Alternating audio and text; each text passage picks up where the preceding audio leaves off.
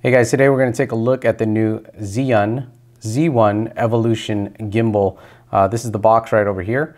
Now, first of all, I'm not going to show you any samples from this gimbal because I already have samples and it works pretty much the same as every other Z1 gimbal out there. So I have samples of myself using a Z1. They work really great, and this one is the same, so it's not going to be any different.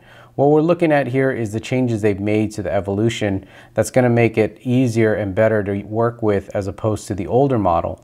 So the first thing we're going to look at here is the screws. So in the earlier model, they used 2 sets of screws, and what happened is if you had a backpack on your GoPro or not, you would use a short set of screws or a long set of screws.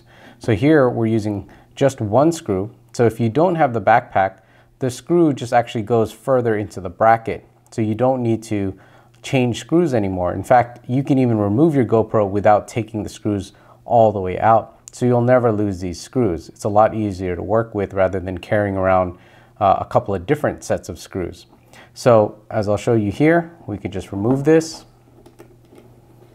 And if we need to remove the backpack from the GoPro, you'll notice that this bracket is so long and threaded all the way through that this screw will just run all the way through to the top, and you won't have a need to carry an extra set of screws when you're not using the GoPro backpack.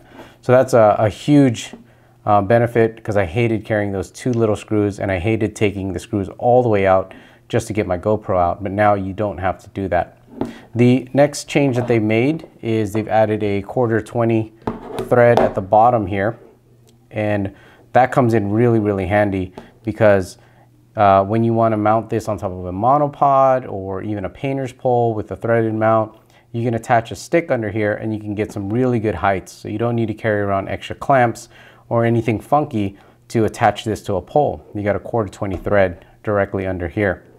The other thing that they've done is on this model, just to make it easier to pack up, and they probably have this on the other models as well, but you just loosen up this bottom bracket here, and then that'll allow you to travel with it a lot smaller. So that's another thing that they've done.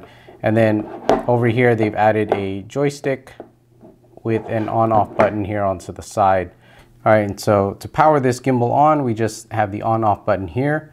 We also have the joystick, and you can press the joystick in to change modes, as well as to turn the gimbal on or off, or to turn the motors on and off. So what we do is we just press the on-off button, and then we hold this joystick down for a second, and then the unit powers on. So there you go. Once again, this gimbal works really well, just like the other Z1 gimbals out there.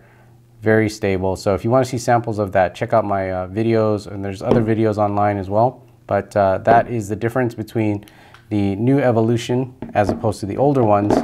Again, they've upgraded the screws, so you don't need to carry 2 extra screws, and they've added a tripod mount to the bottom of the handle, so you can just attach it to some sort of pole and get some really good high shots or jib-like shots. Anyways, that's just a quick look. More information about this stuff, check it out on the blog, Cheesycam.com.